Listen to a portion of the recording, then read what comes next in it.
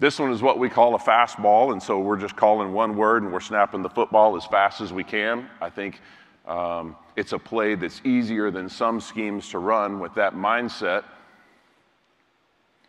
And when we do that, and again, the defense doesn't have all their cleats in the grass, we may not make a call other than a call that just tells everyone to run their tracks if the defense isn't set. And if that's the case, that's okay. I think if your linemen are confident in the play and how to block it, then I still think the advantage is to us. And again, what we're looking for is a lot of people falling forward.